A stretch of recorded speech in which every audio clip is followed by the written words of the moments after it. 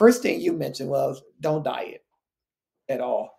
You have to make it a lifestyle change where life is a process, not an event.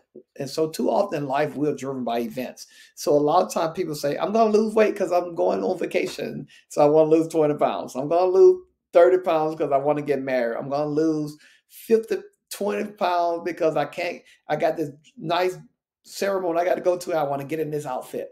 So, when we do that, that call we living life by an event. And so once that event is over, we go back to normal.